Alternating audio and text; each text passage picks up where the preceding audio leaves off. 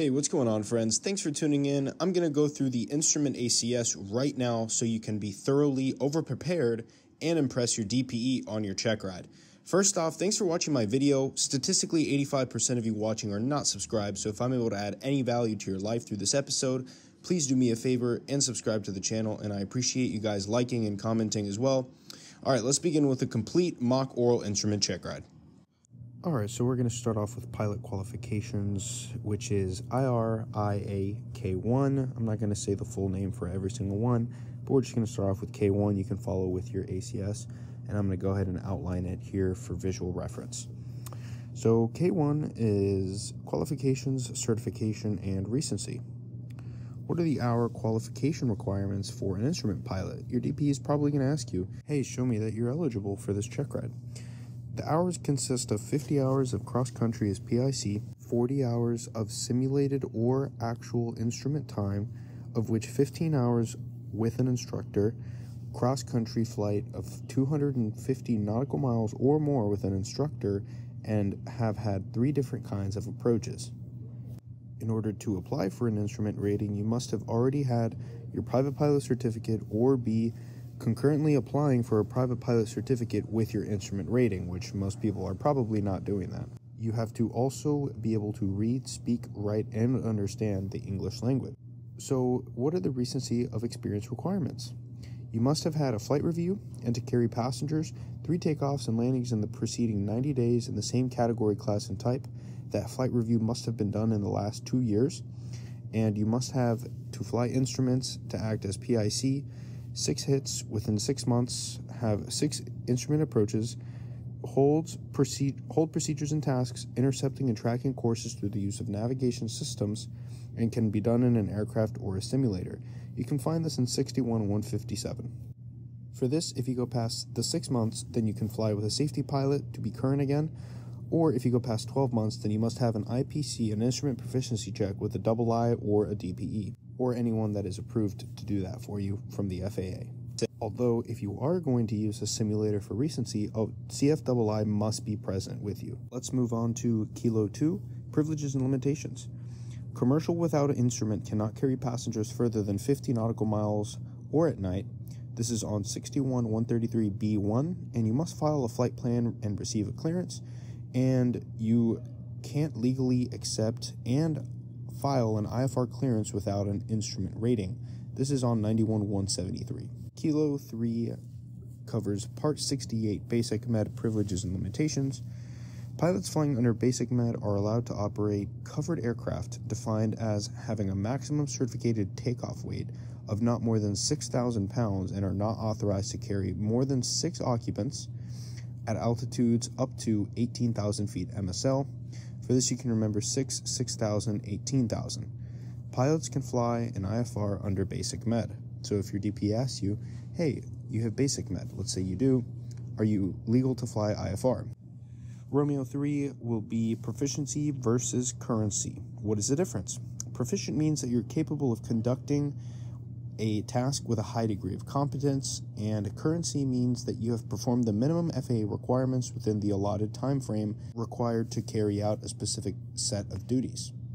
Your examiner is probably going to ask you about this. If you're proficient, he's going to give you a scenario. It is up to you to decide whether you're proficient or if currency is enough. Obviously, he's going to want you to explain that you must be proficient or that proficiency is very important. Romeo 2 is failure to set personal minimums. Your IFR minimums can depend based on what type of aircraft you fly, if you have an autopilot, if you don't have an autopilot, if you limit yourself to only flying with a safety pilot or with a II. It can all depend, so please make sure that you go through and that you figure out what your personal minimums are. If you have no idea how to set that up, be sure to ask your CFI and ask for what do you think are some good general guidelines, or just look at the ones you had for your private pilot and maybe make them a little more considerate for IFR flying. Romeo 3, failure to ensure fitness and psychological factors that may affect a pilot's ability to fly IFR. For this, just remember I'm safe. Be able to explain to your examiner that if you're going through a rough time at work with your significant other, if something bad just happened to you, that you're not going to let that affect you and that you're not going to make a flight that can affect you emotionally, physically, and overall something that could be happening in your life that could translate to your IFR flight. Romeo 4 covers flying unfamiliar airplanes or operating with unfamiliar flight display systems and avionics. The way I think a DPE would phrase this is, sure, you're legal to fly a 172 with a six-pack, but if you were trained only with a G1000, then it would probably be unwise without any additional training or endorsements to fly a six-pack that you do so if all of your training is with, for example, a G1000, which would obviously go back to the proficiency versus currency requirement. Your DPE might ask you, when is an instrument required? This is part of S1, which is when in IFR flight conditions or conditions less than VFR, Class Alpha airspace, special VFR at night, and carrying passengers in greater distances of 50 nautical miles or at night for hire. For miscellaneous, what information must a PIC have before your flight? 91103 states the acronym NW craft, or not necessarily states it, but this is how people like to remember it. NOTAMs, weather, known air traffic control delays, runway lengths, alternates, fuel, takeoff and landing distances of airports of intended use. What is RAIM and how can you check if it's working? Receiver Autonomous Integrity Monitoring is a self-monitoring system to ensure adequate signal coverage at all times. If coverage lapses, the system alerts the pilots, and you would use flight service station or a third-party interface as well as the receiver's installed RAIM prediction tool. Finally, we'll talk about VOR checks.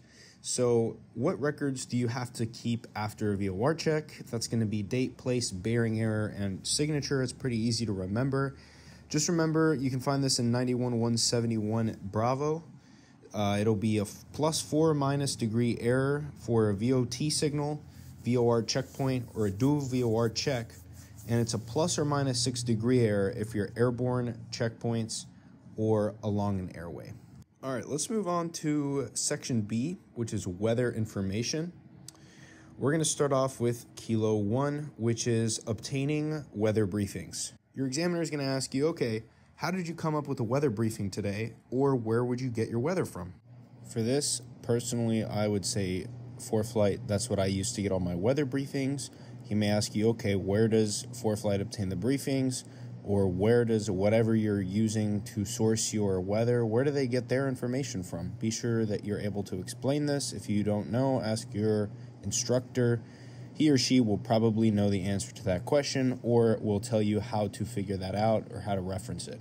This also ties into Kilo 2, which is acceptable weather products and resources. For IRIBK3 Alpha, which is atmospheric composition and stability, all the way down to frost on Kilo 3 Kilo. You should know what these things are back from your private pilot training. If you don't know what these things are, definitely be sure to brush up on these and ask your instructor to ask you questions, as these things will definitely be tailored to you, especially if you got these things wrong on your written exam. Your examiner is going to want you to understand and be able to explain wind shear, how it develops, what happens if you are on final approach and you're right above the runway with your Aunt Sally and you experience wind shear. What are you going to do? Be able to explain how thunderstorms develop, the stages, how far you have to be from them, be able to explain the different types of frost, which ones are worse than others, the severity levels. You never know what you're going to be asked. This is definitely going to be tailored to you. So just run through a few scenarios with your instructor before your check ride.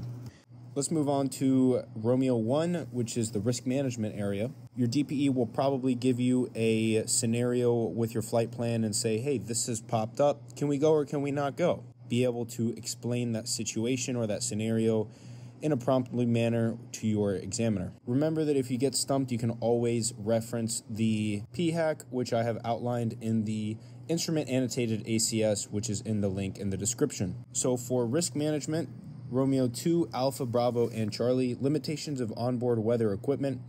For this, you can use NexRad. It can be as old as 15 minutes, and in severe conditions, it can be dangerous because a lot can happen in 15 minutes. Depending on if your aircraft is equipped with NexRad, which is part of the G1000 system, my aircraft does not. But if it does, and you're flying with the G1000, lucky you, then be able to explain that. All of the following can be out of date in severe weather conditions as well: proc charts, weather briefings, METARs and TAFs, and radar currency as well if you're in a mountainous area. For Sierra 2, selecting an alternate. So you're going to be asked about alternates for sure on your instrument Checkride, so be prepared for this. Just remember, no alternates is if required if the 1-2-3 rule is met, which is for at least 1 hour before to 1 hour after the ETA. The ceiling must be greater than 2,000 AGL and the visibility should be greater than 3 statute miles. You can see this at 91 and 169, and for this you can also go on Flight Insights IFR alternate airport requirement video. I really suggest that if you have a hard time understanding this. I did at first, but it's very simple to understand, and he does a great job at explaining it. So remember that for a precision approach at your alternate, you need weather to be at least 602, and non-precision is 802. In reality, a pilot can select any suitable airport on the fly as their alternate, and you're not required to go to the airport in your flight plan. This is something that I've heard a lot of people mess up on their Checkride when they ask, okay, do you have to go to your filed alternate?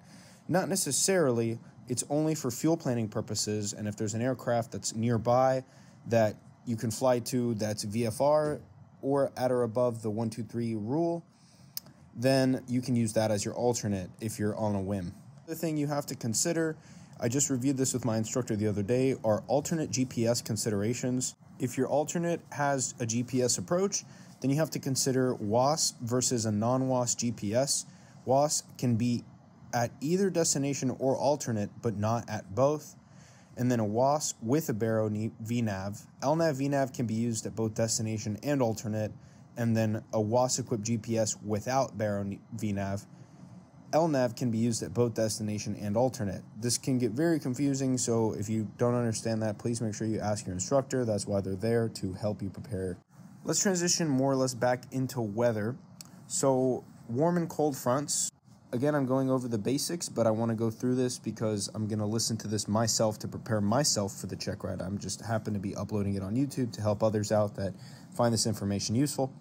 Cold fronts. The cold front itself commonly brings a narrow band of precipitation. Okay, cold front equals a narrow band of precipitation, commonly, that follows along the leading edge of a cold front. These bands of precipitation can be very strong and bring severe thunderstorms, hailstorms, squalls, or tornadoes. Warm fronts are a series of warmer air rising over a layer of sub-freezing air, and it may result in the formation of freezing rain or freezing drizzle. As you approach the front, the cloud layer builds quickly, and the clear air between layers rapidly disappears. As the cold front passes, expected weather can include stratiform clouds, drizzle, low ceilings, poor visibility, variable winds, and a rise in temperature.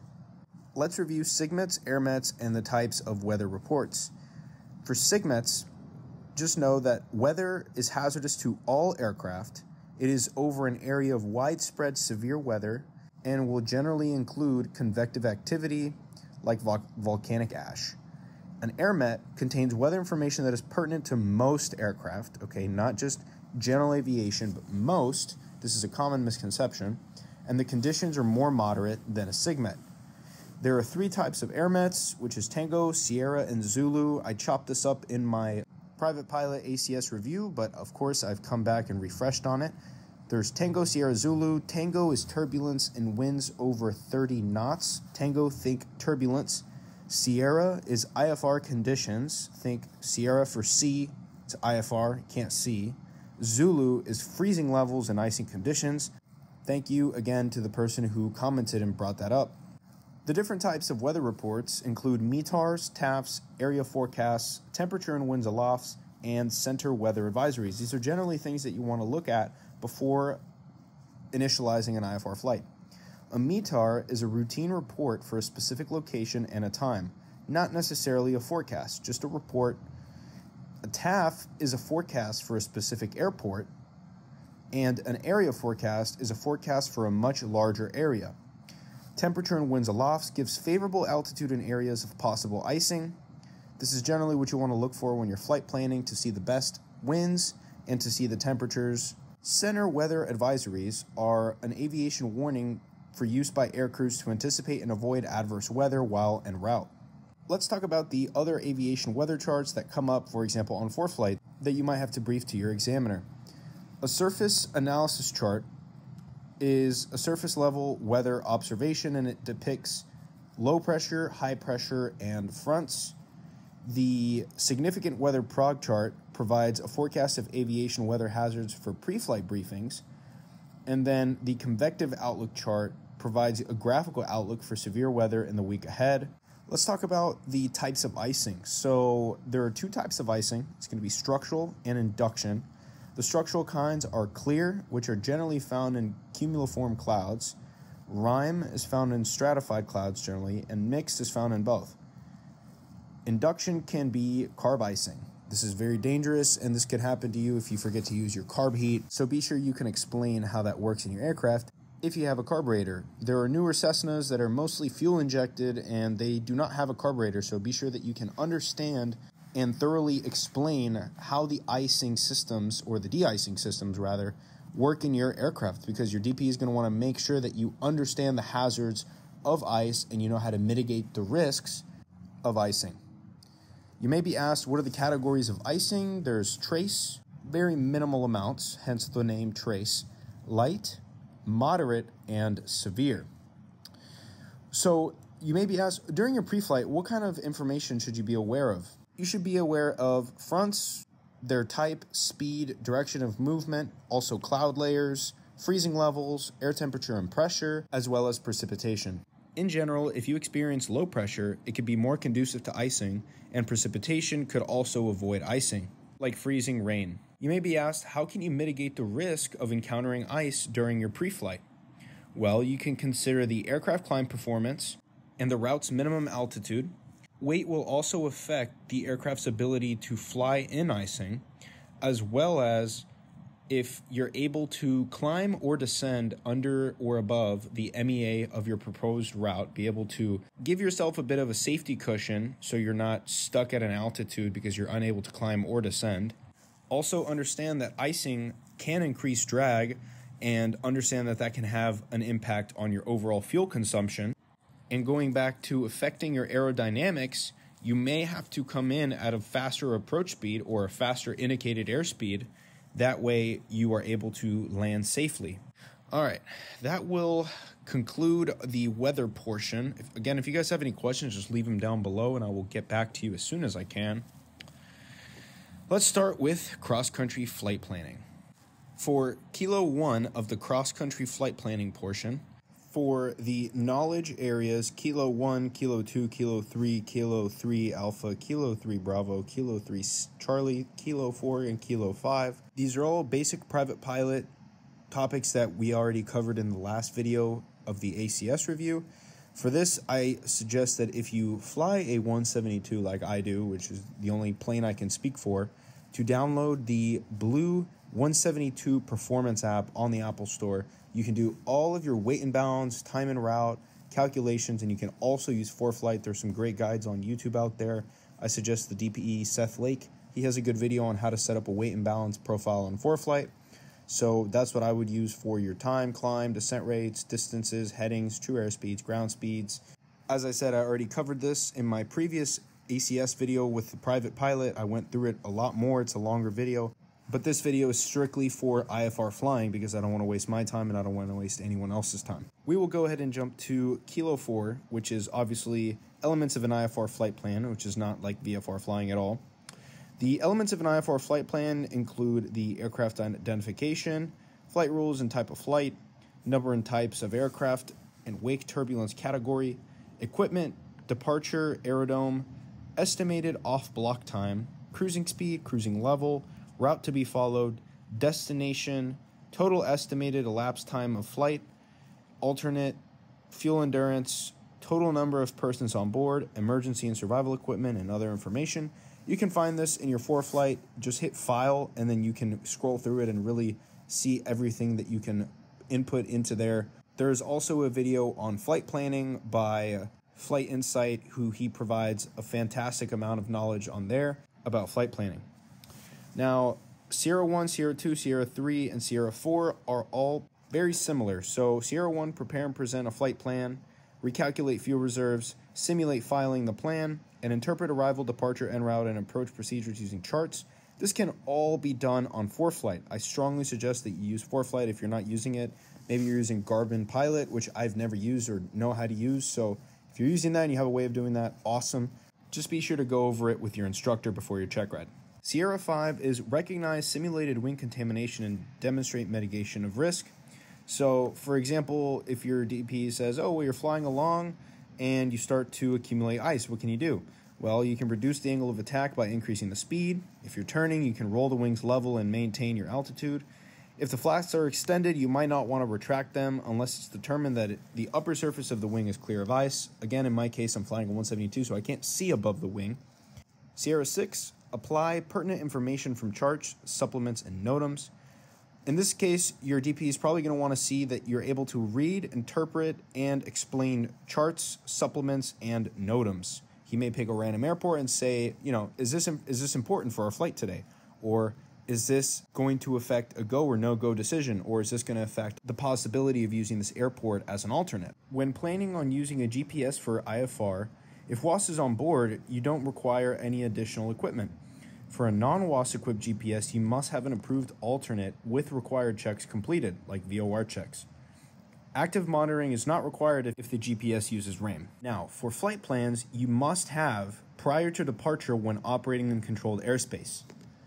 Air traffic control automatically deletes flight plans in the system after 2 hours, and the pilot can cancel when in VFR conditions outside of Class Alpha airspace. Alrighty, let's move on to pre-flight procedures. Airplane system related to IFR operations. I'm going to thoroughly go over systems because this is very important for instrument flying. Knowledge area Kilo 1 is how to prevent icing and understand how this can form in your aircraft and understand how it can affect your aircraft. Now, every aircraft is different, so I'm just going to go through the 172. So in the 172, we have the pitot heat, and we have carb heat. That's about it in my particular aircraft. I have a 1978 Cessna 172 November model. If you're flight training in a Cirrus, you're flight training in a Piper, or you're flight training in a DA, I could not tell you what is in that. So be sure you brush up on that and go through that with your instructor. Let's talk about the pitot-static system operation and limitations. The pitot-static system runs the airspeed, altimeter, and vertical speed indicator by measuring the pressure differential, or the airspeed, or the pressure at a given altitude by your altimeter and vertical speed indicator. The limitations are as follows. If the pitot tube is blocked, the airspeed will read lower than when you go higher and vice versa. If the static port is blocked, then the opposite will happen to the airspeed indicator. Again, for your aircraft, if you have a G1000 system, be able to explain what all of that system does and how it communicates with one another, as well as your electrical system as this differs from plane to plane, and of course how you would go about operating with in-op items. And for example, you may be asked, oh well, we go out to fly today and you realize that your fuel tanks are both reading empty. Can we fly today? Obviously not. Okay, we can't fly. What would you go about doing? Okay, well, I would put an in-op sticker on those gauges and talk to a mechanic. So be sure that you're able to explain that process. Operating with inoperative equipment is on 91.213. Now we're going to get into airplane flight instruments and navigation equipment. Now this is primarily what instrument flying is all about. So this entire section is going to be solely about GPS, navigation, and aircraft systems. All right, so we're going to go over the pitch, bank, and power instruments. So pitch is going to be your airspeed, attitude indicator, altimeter, and your vertical speed indicator. Your bank instruments are going to be attitude indicator, heading indicator, and turn coordinator. And your power instruments are going to be the airspeed, tachometer, and the manifold pressure. One of the most important instruments that you have in your aircraft is going to be your magnetic compass. It's a direction-seeking instrument. It's in a self-contained unit, so it cannot fail. And it aligns itself with magnetic field using simple magnets. And it's filled with kerosene fluid, and it does not freeze. At the end of the day, all instruments can fail, so don't take my word on that, but it's very difficult to have a magnet fail on you. The magnetic compass errors is deviation, variation, and magnetic dip. So deviation is going to be interference with metal components. You can try this out by putting your iPad up to the compass, and be aware that your DP might actually do this to you. I had this happen to me on my private pilot Checkride. We were flying and my DP distracted me and pointed out some cows or something that we were flying over, and he put his iPad up there and said, "What heading are we flying? Why is the magnet looking like that?" And I saw his iPad and I said, "Oh, that's magnetic deviation." So that's from the internal magnetic fields in the aircraft's electrical systems. Variation is going to be the angle difference between true north and magnetic north, and then magnetic dip is magnets in a compass. They try to point 3D towards an Earth's magnetic pole. For the north and south turning errors, it's going to be undershoot north, overshoot south. People like to remember UNOS. And then acceleration and deceleration errors is accelerate north, decelerate south, which is ANDs. And this only occurs on an east and a westerly heading.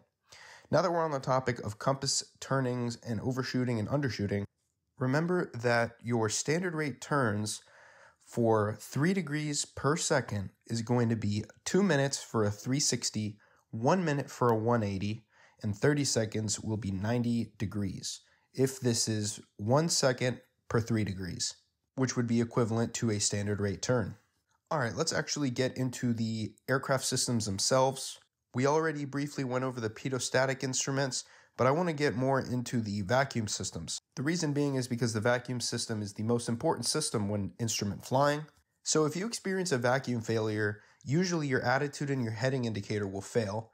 And if this happens, be sure to utilize your auxiliary vacuum pump if that's available to you in your plane. Remember, your gyroscopic instruments are going to consist of your attitude indicator, heading indicator, and your turn coordinator. For taxiing, remember that on your attitude indicator should read no more than 5 degrees on taxi turn. So if it's turning more than 5 degrees, you have an issue that you need to correct. I'm going to go back and touch on the G1000 system because a lot of people fly with G1000s, so I didn't want to skip anything on that. So the G1000 system uses a AHRS system, or the AHRS system, Attitude Heading Reference System. This includes the attitude indicator, the heading indicator, and the turn coordinator, and it replaces the need for vacuum systems and gyroscopes, so it doesn't use a vacuum system, basically. Internal sensors like the electronic gyroscopes and accelerometers measure the aircraft's attitude in relation to the horizon. The magnetometer functions as a magnetic compass without the errors, and it will automatically seek the magnetic north. So the glass cockpit is also made up of the ADC, the air data computer, the PFD, which is your primary flight display, and your MFD, your multifunction display. So the ADC, the air data computer, will include the airspeed indicator, altimeter, vertical speed indicator, and it takes information from the pitot tube and it takes it to the primary flight display. And the PFD, the primary flight display, will show all of your primary instruments condensed into one area so that it can simplify your workload and your scan. And your MFD, your multifunction display, will give you information such as maps, charts, and other gauges. When it comes to the instrument flight deck check, we're going to start off with Kilo 1, which is purpose of performing an instrument flight deck check and how to detect possible defects. So while you're taxiing on your Checkride, make sure that your instruments are as follow. Your compass moves freely, your airspeed indicator reads 0, your VSI reads 0, your heading indicator follows closely or matches the compass, your turn coordinator turns into a bank, and the ball slips outside of the turn, as in the ball turns opposite of the direction you're turning in, and the clock is functioning with the second hand ticking. IFR airworthiness to include airplane inspection requirements and required equipment for IFR flight. That's going to be your 8 tomato flames grab card for IFR day, 8 tomato flames, flaps, and grab card for IFR night. And that's going to be it for instrument flight deck check. All you have to know. Everything else is going to be situational based when it comes to risk management. ATC clearances and procedures. So A is compliance with ATC clearances. So Kilo 1, pilot responsibility, is going to be on departure, announce takeoff and departure in non-towered airports. So if you're at a non-towered airport, be sure that you do not take off without a clearance. I was with my instructor the other day and I accidentally did that. He was just smiling, waiting to see if I'd catch up, and I did not, and I took off without a clearance. So announce your takeoff and departure if you are at a non-towered airport. Most of you are probably going to be at a towered airport as you're going to be at a flight school. Contact approach after liftoff. For example, approach, blah, blah, blah, is with you at 2,000, climbing 3,000. And then en route, be listening to the appropriate frequency at all times. Don't get left behind on the wrong frequency if you're told you're approved for a frequency change. Read back and comply with all instructions and clearances. Acknowledge and change frequencies as directed. And then for your arrival, be sure that ATC knows what your landing intentions are. If you're coming in for an approach, be sure that they're aware that you're coming in for the RNAV 35 left and not for a different approach. Read back and comply with all instructions and clearances, as well as acknowledge and change frequencies as directed for your arrival. You may be thinking, okay, I already know all this, but I'm just making sure you guys all fully understand what is part of the Airman Certification Standards that you're being tested on. Again, you may want to look into void time, which is on 91-173. If you can't depart prior to the void time, you must advise air traffic control as soon as possible and state your intentions. The FAA specifically states pilots who depart at or after their clearance void time are not afforded IFR separation and may be in violation of 14 CFR section 91-173. So be sure that you brush up on that and that you highlight that in your own ACS. You can reference it on your Checkride if you need to. For getting an IFR clearance en route, you can start a VFR flight and then activate your previously filed IFR plan while en route. You would use this by checking the frequencies on your ForeFlight charts, and your radio call would sound something like Fort Worth approach, Cessna 738 Uniform Yankee, 10 miles north of the field looking to pick up IFR to Wichita Mountain. Next, you could also do a pop-up IFR, which is obtained directly from approach. In this case, you would say, approach Cessna 738 Uniform Yankee is 15 miles north of Denton at 4,000. Request pop-up IFR clearance to Wichita Mountain or wherever it is that you're flying. Kilo 2 is PIC Emergency Authority. 91.3 states responsibility and authority of the pilot in command. The pilot in command of an aircraft is directly responsible for and the final authority as to the operation of that aircraft. In an in-flight emergency requiring immediate action, the pilot in command may deviate from any rule to give way to the emergency, and each pilot in command who deviates from the rule under paragraph B in the section shall, upon the request of the administrator, write a written report of that deviation to the administrator. Kilo 3, lost communication procedures. Remember, you can reference 91-185 if you want to put this in your ACS, in case you forget. But it's important to stay predictable and flight the route that you're cleared to fly, and that if you arrive early, you can land early as long as you feel that it's the safest thing to do.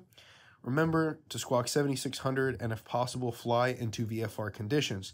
If VFR conditions are not in range, then it would be important to follow the AVEF acronym. Assign vectored, expected, and filed. Make sure you stay at or above your MEA, which is the minimum altitude for IFR operations, the expected altitude if you can't fly into VFR, and your assigned altitude if flying a Victor Airway with an MEA that is different than your assigned altitude. Climb to a higher of the two altitudes. Leave clearance limit, EFC. Depart fix as close to the EFC as possible. If not at your fix, proceed to a fix and then fly the approach if possible. This all will go down to the Marvelous 500, but I have a different acronym, which is Cause Coffee, which is on 91-183. These are going to be a compulsory reporting point, ATC direct, unforecasted weather, safety of flight, equipment failure. These are all radar environments. And then under non-radar environments would be another compulsory reporting point, outer markings, final approach fix, fix defining route, and your ETA plus or minus 3 degrees. Since we're on the subject of being VFR, let's review VFR airspace classes, which also is applicable to IFR. Class Alpha airspace, you must have only an IFR clearance. You cannot be in Class Alpha airspace VFR. Class Bravo airspace requires you to be 3 statute mile visibility and clear of clouds. Class Charlie is 3 statute miles, 500 feet below, 1,000 feet above, and 2,000 feet horizontally. Class Delta is 3 statute miles, 500 feet below, 1,000 feet above, 2,000 feet horizontally. And then in Class E airspace at less than 10,000 feet MSL is also 3 statute miles, 500 feet below, 1,000 feet above, 2,000 foot horizontally. But Class E at or above 10,000 feet MSL is 5 statute miles, 1,000 feet above, 1,000 feet below, and 1 mile horizontally. For your Class G airspace, 1,200 feet or less AGL at day is 1 statute mile clear of clouds. Class G, 1,200 feet or less AGL at night, 3 statute miles, 500 feet below, 1,000 feet above, 2,000 feet horizontally. Class G, more than 1,200 feet AGL, but less than 10,000 feet MSL at night is 3 statute miles, 500 feet below, 1,000 feet above, 2,000 feet horizontally. Class G, more than 1,200 feet AGL, but less than 10,000 during the day is 1 statute mile, 500 feet below, 1,000 feet above, 2,000 feet horizontally. And then Class G, more than 1,200 feet AGL at and above 10,000 feet MSL is 5 statute miles, 1,000 feet below, 1,000 feet above, and 1 statute mile horizontal.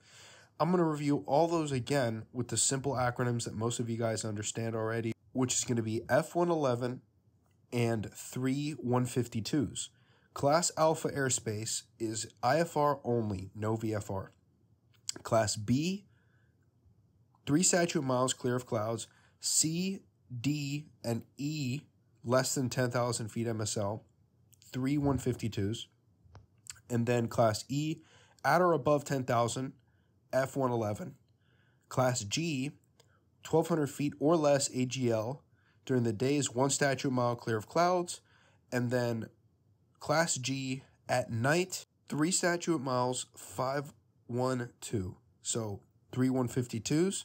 And then for higher than 10,000 feet MSL is going to be 5 111. That was probably a mouthful, so I'm sorry in advance if that confused you, but just simply look up airspace classes and you'll find all the information on that. Now, specifically talking about instrument approaches, we're going to talk about Class E transition areas, which are highlighted on your sectional charts. You will generally see them on your VFR sectionals, and it's going to be a Class E transition area, which is extended from either 700 feet AGL or to 1,200 feet AGL, which that'll be in blue, and then the 700 feet AGL is a magenta, and they're designated with airports for an approved instrument procedure.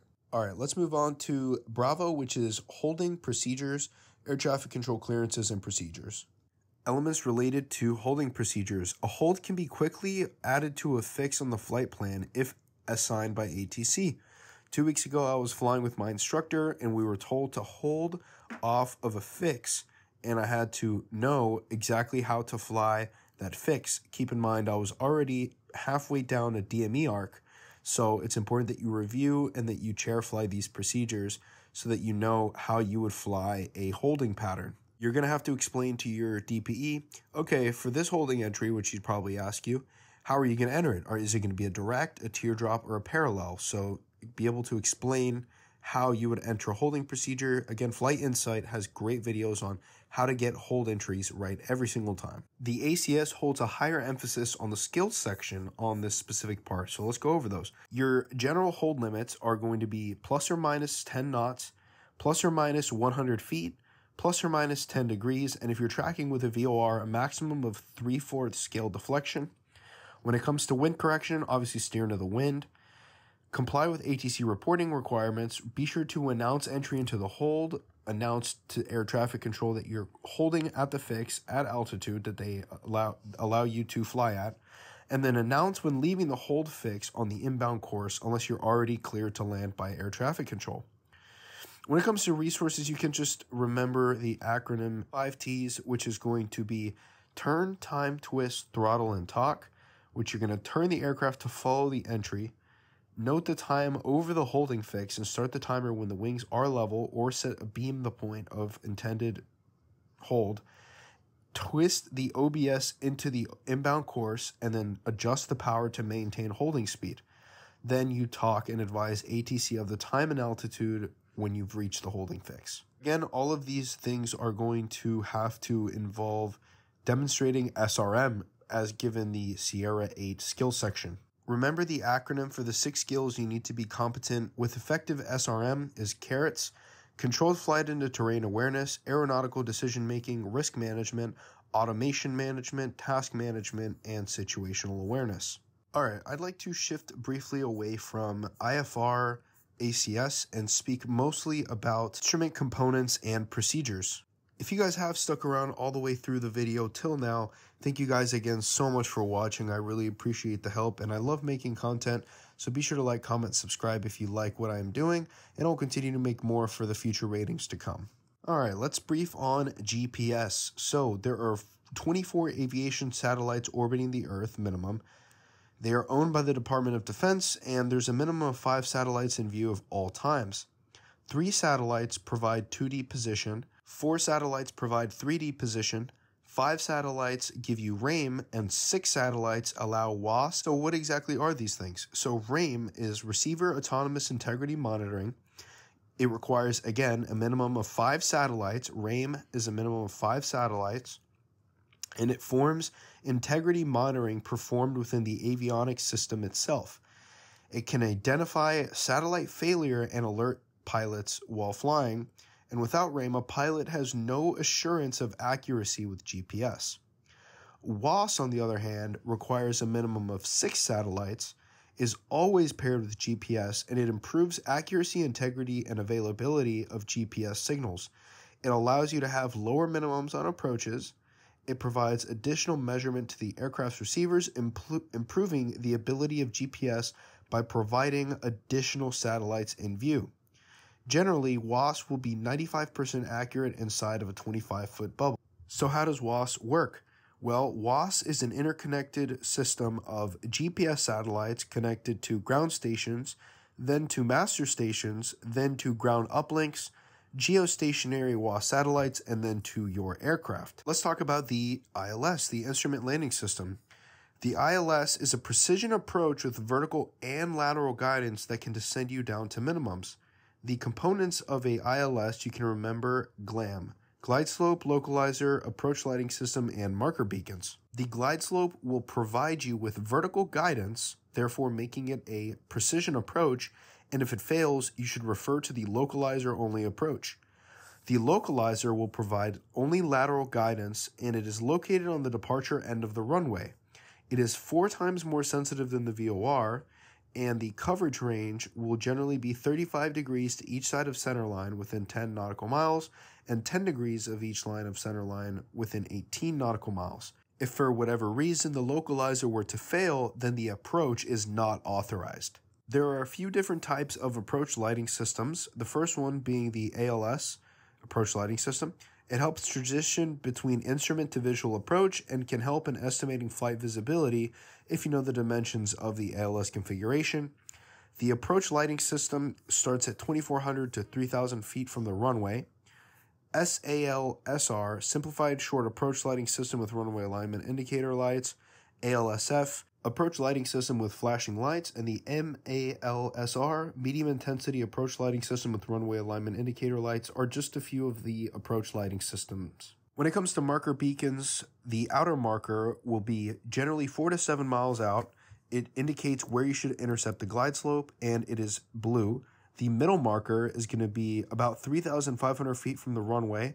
It's where the glide slope will meet the DA. It is 200 feet above touchdown, and it is an amber color. And then the inner marker is the point at which the aircraft is on glide slope between the middle marker and the landing threshold. Generally, it's going to be 100 feet above category approach for Cat 2 and Cat 3, and it is white. Let's talk about when can you descend below the DA and the MDA.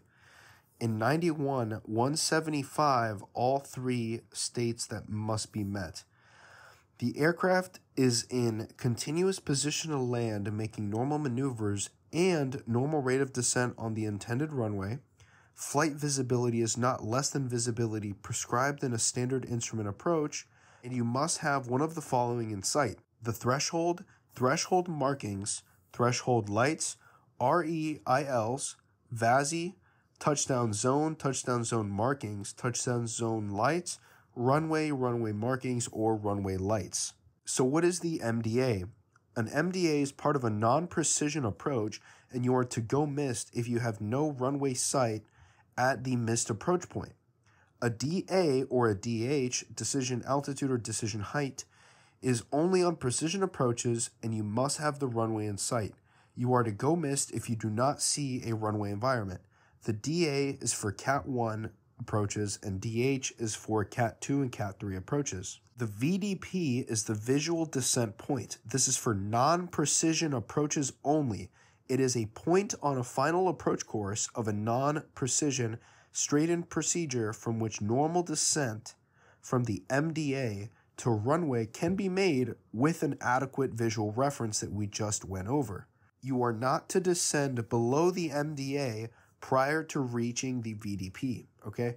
You are not to descend below the minimum descent altitude prior to reaching the visual descent point. When you reach the visual descent point, you'll be able to follow a regular descent glide path to the runway.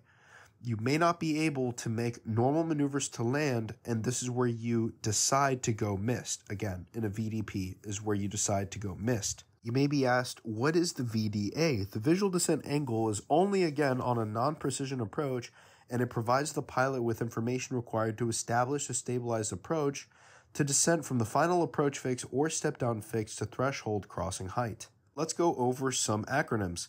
HAA is height above airport. HAT is height above threshold.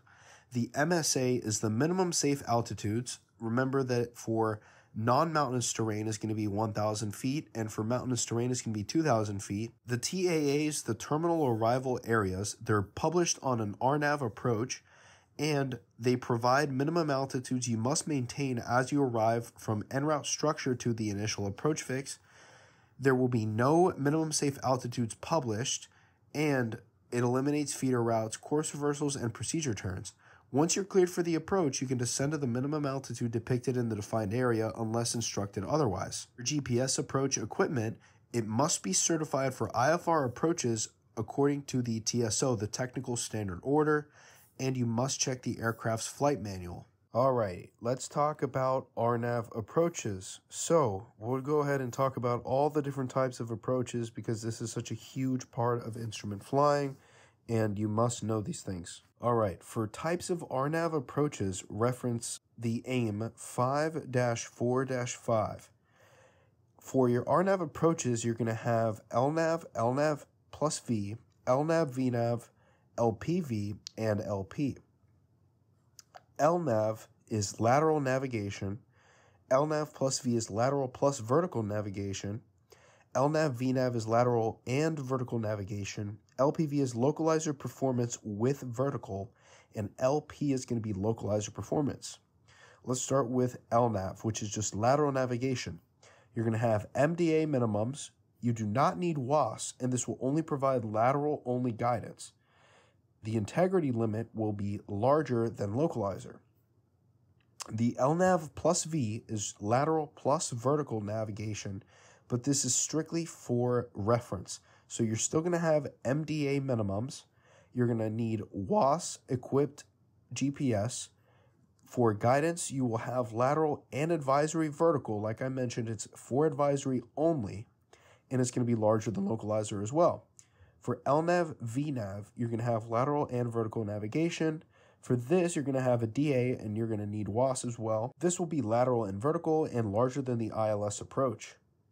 The LPV is going to be localizer performance plus vertical.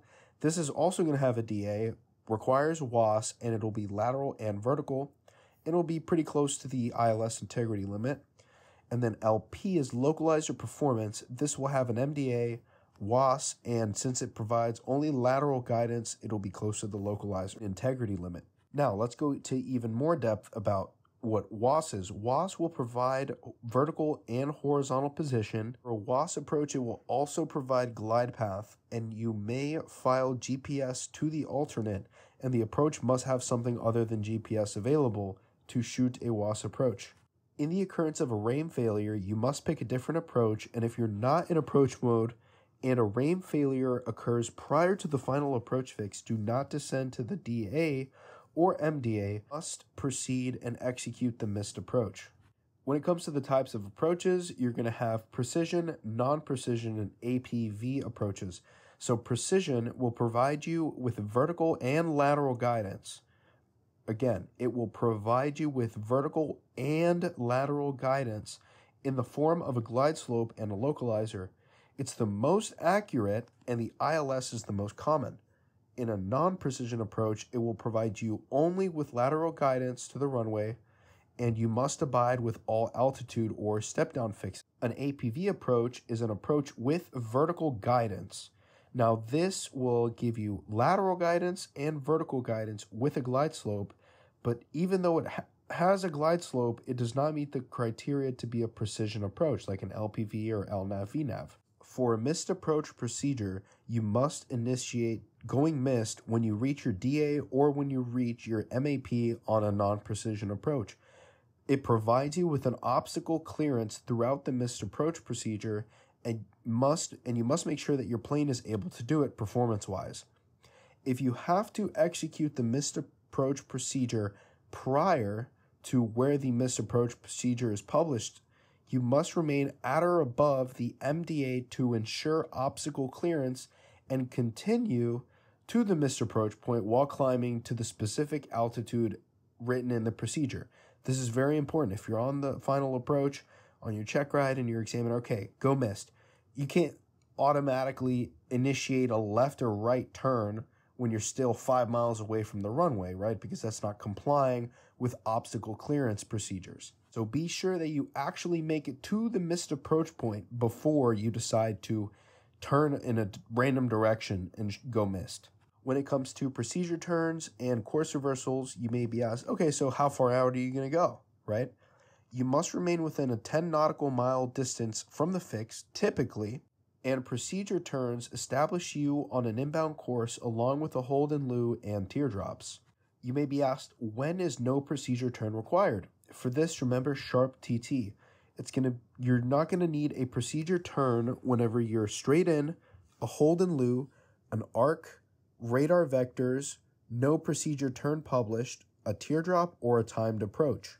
Let's go over visual approaches and contact approaches. For a visual approach, it must be initiated by the pilot or air traffic control. You must have the airport and traffic in sight. You must have 1,000 feet AGL ceilings, 3 statute miles, and be clear of clouds. And radar services are terminated once you are handed off to the tower. For a contact approach, it must be requested by the pilot. You need at least 1 statute mile visibility and clear of clouds, and an airport with standard or special instrument approaches. You must maintain an IFR clearance, and traffic and obstruction becomes your responsibility. Timed approaches are established from holding fixes when many aircraft are waiting for an approach clearance, and a controller doesn't necessarily have to specify that a timed approach is in process. The assigning of the time to depart the final approach fix inbound or order marker inbound for the approach indicates timed approaches are in use though. Once time is received, it's the pilot's job to adjust the holding pattern to cross the fix at the designated time given by the air traffic controller. For circling distances, remember that the category of your aircraft has to be referenced 1.3 times the VSO of your aircraft to consider your Cat A, B, C, D, and E category aircrafts. If you are missed approach while circling, if at any point when circling to land you lose visual reference of the airport, you must immediately go missed. You make an initial climbing turn towards the landing runway, and then you maneuver to intercept and fly the missed approach procedure. You must adhere to the clearance, and that will keep you clear of obstacles. I'm going to brief over a few more terms, and then we will go back to the ACS. So the ASR is the Airport Surveillance Radar. It's requested by the pilot for a non-precision instrument approach, and it provides heading and distance information to the pilot from the controller. Then there's a PAR, Precision Approach Radar. It's initiated by the pilot. This is the precision instrument approach, and ATC will provide the pilot with precise vertical, lateral, and range information. ATC will give you headings to fly. For a sidestep, there will be less than 1,200 feet apart, followed by a straight-in landing from runway to runway, and you're expected to make the maneuver as soon as you see the runway in sight. This maneuver will have a MDA, and it is important that you execute the missed approach procedure for the runway that you started on when you were to execute the missed approach, if you had to, on this maneuver. For departure procedures, you can find this in the AIM 5-2-9 and find ODPs and SIDs, so let's talk about those. An ODP, an obstacle departure procedure, would generally be established at airports with high terrain or obstructions. In order to fly a departure procedure, the pilot must possess at least a textual description of the approved departure procedure, and if you're unable to fly, make sure that you put no DP or unusable in the remarks of your flight plan, and if the DP is accepted in a clearance, you must comply with it. The standard criteria for a departure procedure is the 2-3-4 rule, which is going to be climb at least 200 feet per minute. You must cross the departure onto the runway of at least 3,500 feet and climb to 400 feet AGL before making any left or right turns. The SID is going to be the standard instrument departure, and it will simplify a clearance from the air traffic controller to the pilot. It transitions you from terminal to en route structure, provides obstacle clearances, and is always printed graphically.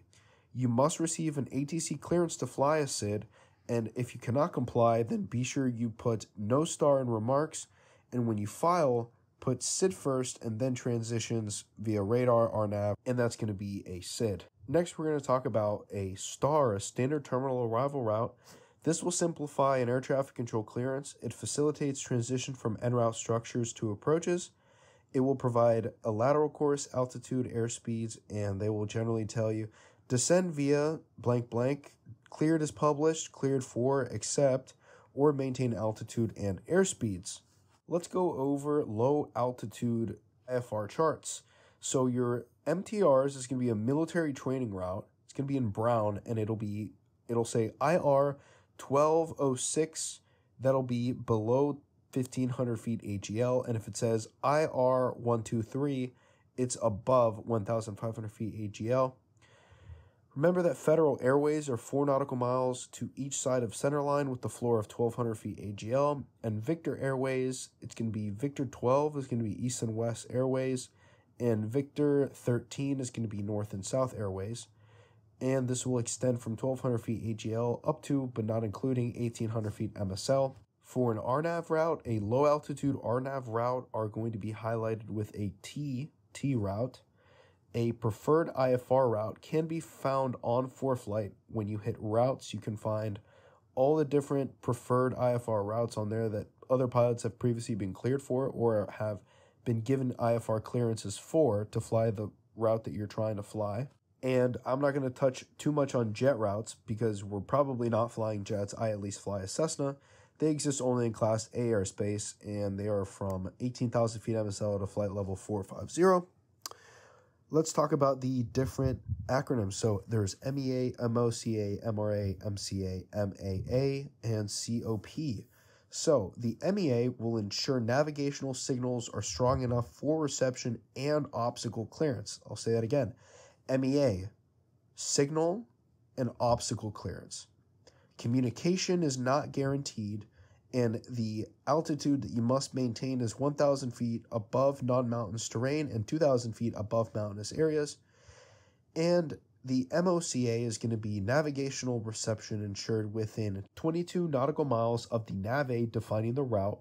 The MRA is the lowest altitude at which an intersection can be determined from an off-course nav aid, and the MCA is charted when a higher MEA route segment is approached, and the MCA is usually indicated when a pilot is approaching steeply rising terrain and obstacle clearance and/or signal reception is compromised. MAA is going to be the highest altitude at which the airway can be flown with assurance of receiving adequate navigational systems. For example, you'll see a route that'll say MAA-100000. For a COP, that's going to be your changeover point. So if a changeover point doesn't appear on an airway, then the frequency should just be generally changed midway between the two facilities. For example, navigating between two different VORs. Be sure that you go through your IFR, TERPs, and ForeFlight legends, and that you can understand what all these things on your charts mean, because you're going to be given an IFR en route low altitude chart on your Checkride, and your DP will probably say, hey, tell me what this is. What does this do? How do I know where this is going? What does this little number mean? So be sure that you are brushed up and proficient with this information. Finally, guys, we are going to touch on aeronautical decision-making and psychological factors. Thank you guys again for making it to the 1 hour mark. We're at 59 minutes and 30 seconds. Let's jump into the aeronautical decision-making factors. Let's talk about spatial disorientation, which is one of the highest causing IFR consequences of not paying attention and staying ahead of the aircraft. You can remember ICE flags, inversion illusions, Coriolis illusions, elevator illusions, a false horizon, leans, autokinesis, graveyard spiral, somotographic illusions. The inversion illusion will be abrupt changes from a climb to straight and level flight, which will feel as if you're tumbling. The Coriolis illusion will be caused by rapid head movements, and it'll set the endolph fluid in motion, creating the illusion of turning or accelerating on an entirely different axis. It may cause the pilot to think the aircraft is maneuvering a way that it is not. Elevator illusion is an abrupt change from a climb to straight and level, which will make the pilot feel as if you're tumbling backwards. A false horizon will be a sloping cloud formation or an obscured horizon or a dark scene with lights and stars, and it could provide an inaccurate visual information for aligning the aircraft correctly with the actual horizon. The pilot may place the plane in an unusual attitude by accident. L will be leans, abrupt recovery from a bank, which will make you feel as if you are turning the opposite way, resulting in you turning back to where you first were turning and coming from. Autokinesis develops when stationary lights will appear to move when you're stared at it for many seconds, but you could try to align it with false movements of the light, which could place the aircraft in an unusual attitude. The graveyard spiral is when spatial disorientation occurs and you lose awareness of the aircraft's attitude. During a recovery to level flight, the pilot may experience a sensation of turning in the opposite direction, and you may return the aircraft to its original turn. Because an aircraft tends to lose altitude in turns, there could generally be a loss in altitude. The pilot will then try to pull further, which will tighten the turn and the airspeed of the aircraft, which could turn you into the ground. Somotographic illusion is the rapid acceleration which makes you feel as if you have a high nose attitude. Again, I might have butchered that title, but I'm doing my best.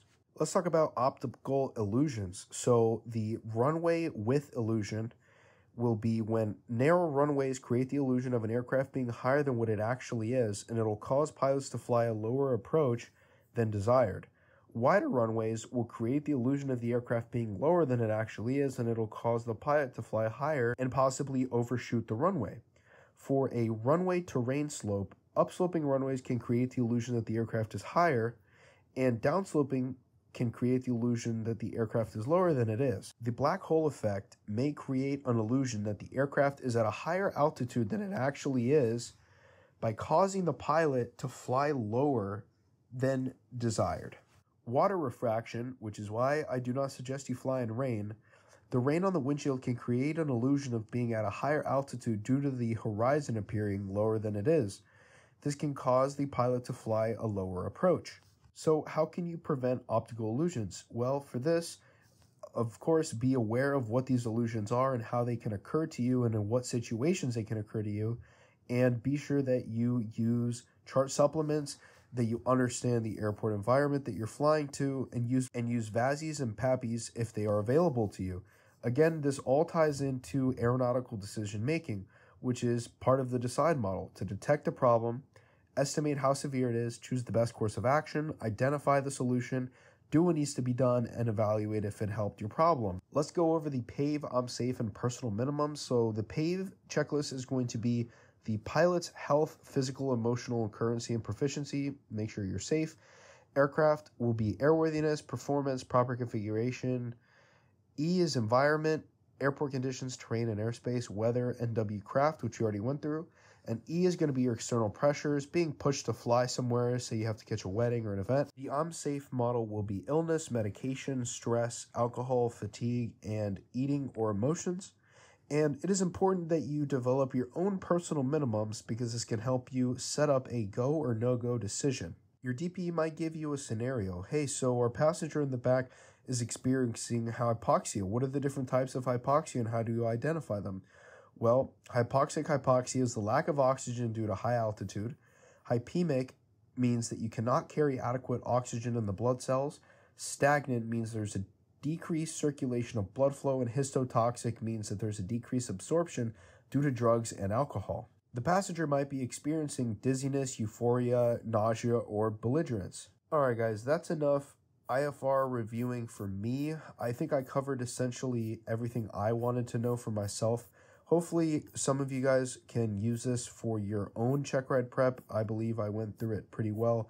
But again, like I said, I'm using this as a personal guide, a personal reference. But I'm going to post this on YouTube just so that other people can follow along and don't have to talk into a microphone for 1 hour, 5 minutes, and 4 seconds. And you just have this already there for you to listen to while you're driving to work, while you're drinking coffee and enjoying your lunch, whatever it is that you're doing. So thank you guys for watching. I really appreciate you guys listening all the way through. If you made it, please make sure you like, comment, and subscribe. Comment your favorite airplane if you've made it this far. That way I know you actually have made it this far. Thanks again. Have a wonderful rest of your day. I'm going to get healed up. I'm sick right now. Sorry if my voice sounded terrible. Thank you guys for watching. I'll see you guys in the next video. Happy and safe flying, guys.